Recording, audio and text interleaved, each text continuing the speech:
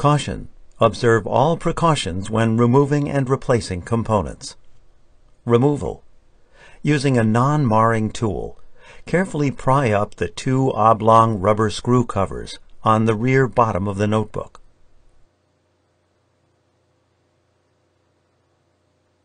Using the same tool, carefully pry up the two round rubber screw covers in the center bottom of the notebook.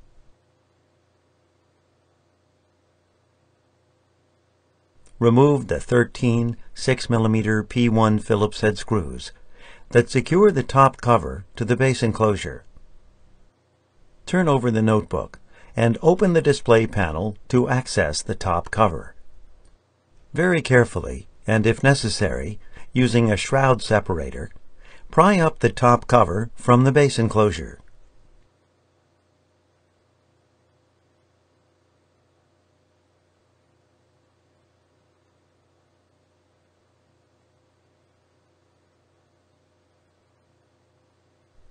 Lift the top cover up and move it just enough to the front of the notebook to access the keyboard and touchpad ZIF connectors and the battery connector on the system board. Caution: to avoid damaging the keyboard and touchpad ribbon cables and connectors inside, do not pull the top cover away from the base enclosure until these have been disconnected. Disconnect the battery cable from the system board.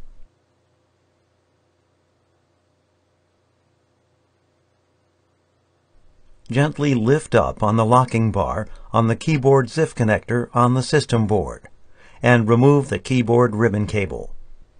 Important: use care to prevent damaging the ZIF connector and ribbon cable.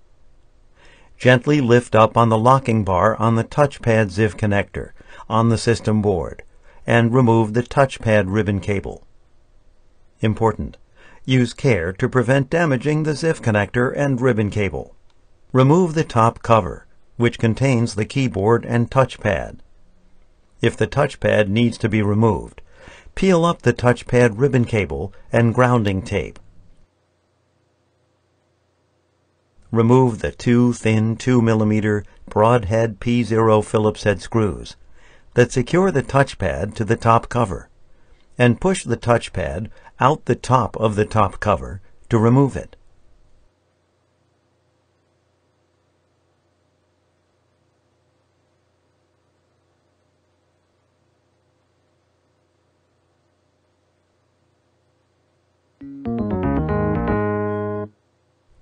Replacement. If the touchpad needs to be replaced, feed the touchpad ribbon cable through the opening and press the touchpad into place.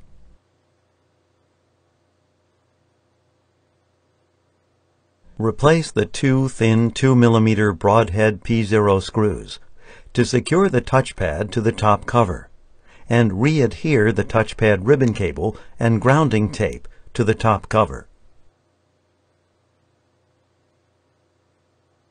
Position the top cover over the front edge of the notebook to access the keyboard and touchpad ribbon cables and ZIF connectors on the system board. Insert the touchpad ribbon cable into the ZIF connector on the system board and gently press down on the ZIF connector locking bar. Important: use care to prevent damaging the ZIF connector and ribbon cable.